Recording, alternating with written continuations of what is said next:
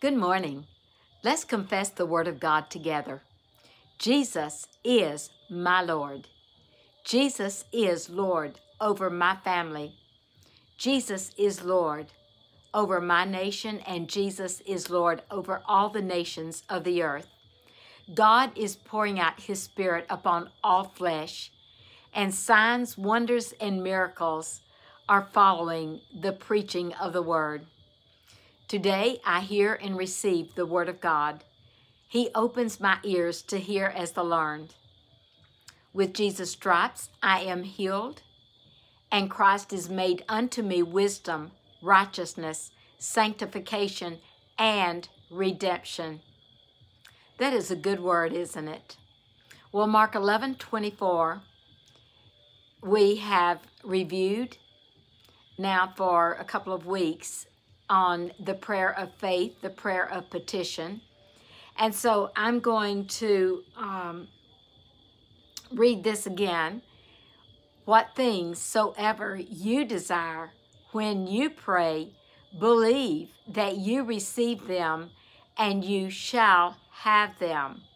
And then he says something else in verse 25.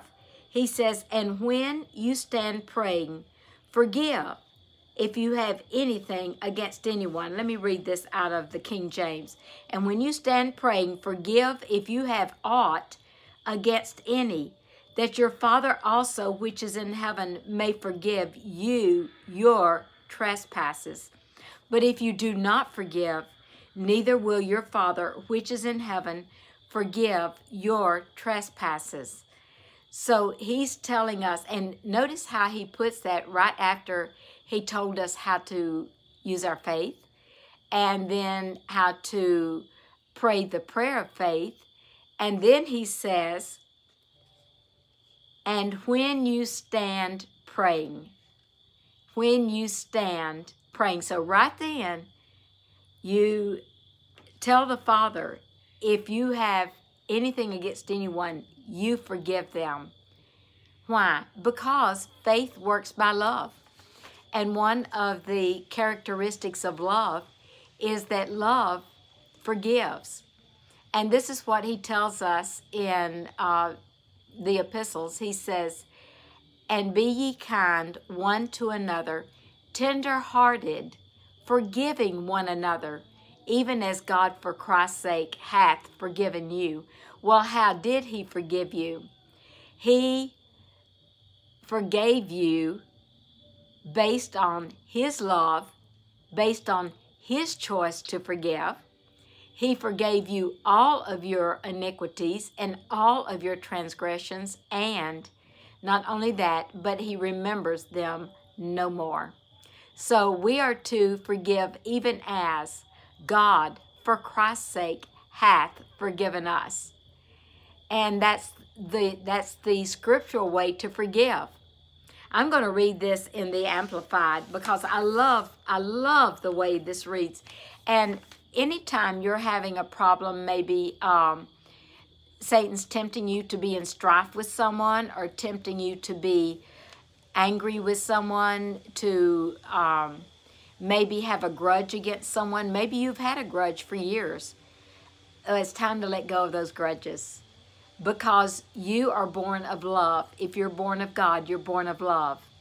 And love never takes into account an evil done to it. Now, how are we going to do that? Well, first of all, you're going to do it by putting that word in your heart, by speaking it, speaking the truth into your heart. And you say that about yourself. The love of God is shed abroad in my heart by the Holy Ghost. And because the love of God is shed abroad in my heart, I forgive even as my Father has forgiven me. And I forgive because I love. Well, I have to tell you, this is when I first started hearing this. I didn't forgive because I loved. I forgave simply because the word said to forgive. And I would tell Frank, I would say, I forgive you because the word says to forgive you. Or more importantly, I would ask for forgiveness when I had done something and I knew I had done something, because that was more often than me having to forgive him. But I would, if I snapped at him, or if I said or did something that wasn't right, I would go to him and I would say, will you forgive me? And it was more because the word said to, and I knew I had to, than it was out of love. But you know, the more you practice, the more you do, then it just begins to flow out of you, because it is the Word of God. So let me read this to you in the Amplified. And when you stand praying, forgive if you have anything against anyone.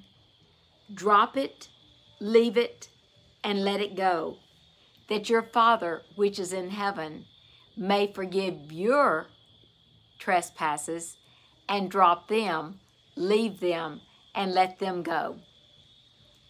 And I've likened it to, say, if a person, maybe a child, which this will never happen to any of us, but if a child was picking up a snake, a harmful snake, and you would say, drop it, leave it, let it go. Well, that's how deadly unforgiveness is to our spirit man and to our faith. Is poisonous to us. It will literally choke the word in you. So when you stand praying, you know, and if you need to, like, to begin with, I had to go to the Father and say, Father, is there anyone in my heart that I'm harboring anything against? Please show me, because the Holy Spirit searches all hearts. But you have to ask him for that, and out of an honest and sincere heart, because you don't want to hold on to anything and give Satan a foothold. You know, even Paul said this, to whom you forgive, I forgive also, lest Satan should get an advantage of us. Well, we give Satan no place. And one way to give him no place is to walk in forgiveness with every person. No matter who it is, you forgive them. You drop it, you leave it, you let it go. You practice on it. And even on the road, if you're driving and somebody cuts in front of you, well, you bless them, you forgive them, you bless them, and just ask God for their safety to get there. And then you know what? That's what will come back to you, is people will bless you if you accidentally cut in front of somebody else. It's all the law of sowing and reaping. So let me give you that again. And when you stand praying, if you have anything against anyone, drop it, leave it, let it go. Forgive them, drop it, leave it, let it go, that your Father also, which is in heaven, may forgive your trespasses. Drop them, leave them, and let them go. And the way you do that is you simply say, Father, in Jesus' name, I forgive so-and-so of, and name what they did to you. And that way, you're bringing it to light. Is not able to hide and bring about a grudge in your heart. And, you know, love, walking in the love of God and walking in the forgiveness of God is a choice. It's not based on your emotion at any time. It's not based on your feelings, because emotions, until your spirit man takes over as you grow up by the Word and by the Spirit and by acting on it, then your emotions try to dictate to you the way they used to act, or your feelings.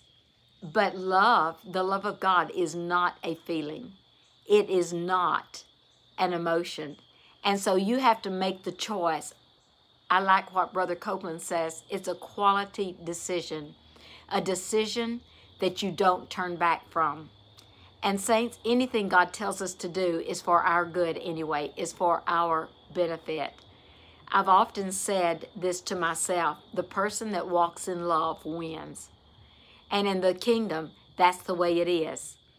And that's where the arena that you want to be victorious in is walking in the realm of the Spirit. So regardless of what anybody says about you, says to you, does to you, or does wrongs you in any way, our part is to love them and forgive them. And Jesus even said, if a man takes away your coat, then give him your cloak also. In other words, walking in love with a person is more productive to you, more fruitful for you than it is for you to even have that coat. And Jesus loved. He loved and he forgave. And you know, just before he was put on the cross, he said, Father, forgive them because they know not what they do. Well, you can pray that for any person, whether it's a spouse, whether it's an ex, whether it's a child, or maybe it's a parent. You know, I thought I've done things wrong before that I didn't realize that I was hurting people. And every one of us has. So I've learned to say, Father, forgive them because they don't realize what they're doing. And you know what that does when you forgive them?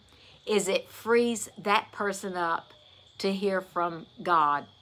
I'll give you a great example of that, a great scriptural example. And that is when Stephen was being stoned and they were laying his clothes at the feet of Saul of Tarsus, who was breathing out threatenings on the Christians.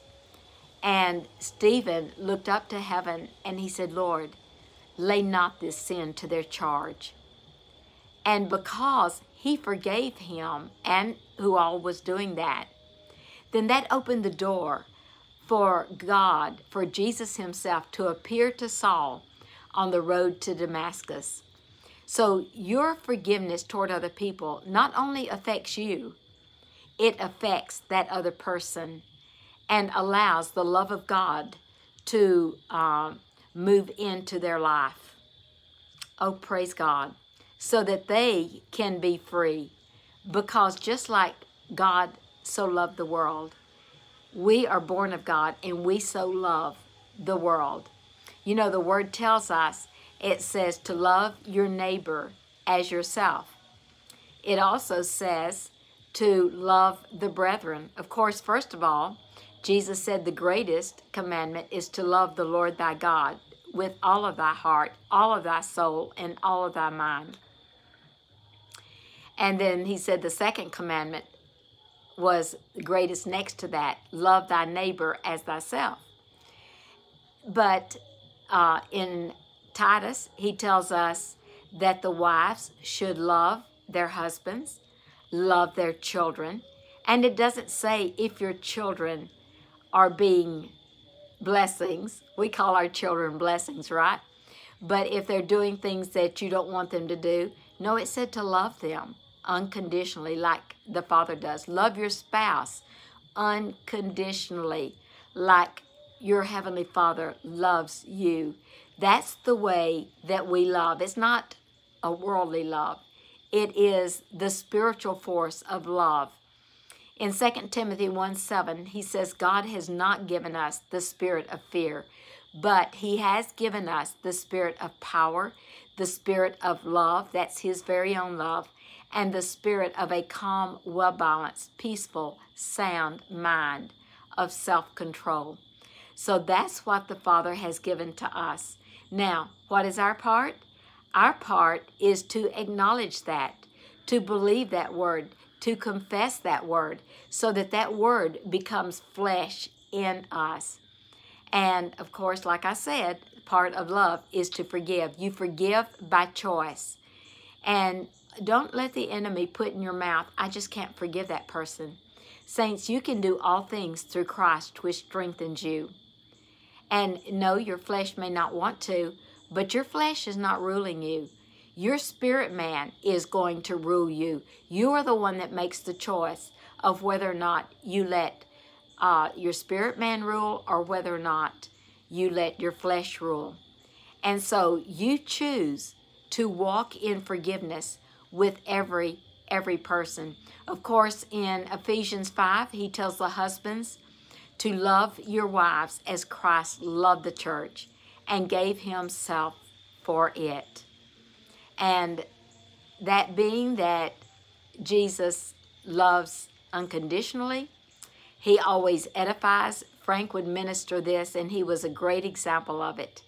But he would minister this as he saw the truth himself, that Jesus edifies, he builds up the body of Christ. He never tears the body of Christ down. He always builds up with words. So husbands, build your wives up with words. You tell them what a blessing they are, how much you love them, how beautiful they are, what a great job they do. Just pick out something that they are excellent in and just tell them how much you appreciate that and just love on them. Jesus gave us gifts. So husbands, give your wife gifts. And of course, always forgive. So that is part of the prayer of faith, very important, which every part of it is important. But to walk in forgiveness, so make the decision, I forgive the political parties that you don't approve of. Forgive them. Love them and forgive them. You don't have to agree with it, but you can forgive. Forgive maybe is social media or the news media. Father, I forgive them. They don't know what they're doing. Lord, open their eyes to the truth. And in Timothy, he tells Timothy, which of course that's to us right now, that to pray for those that are in authority over us.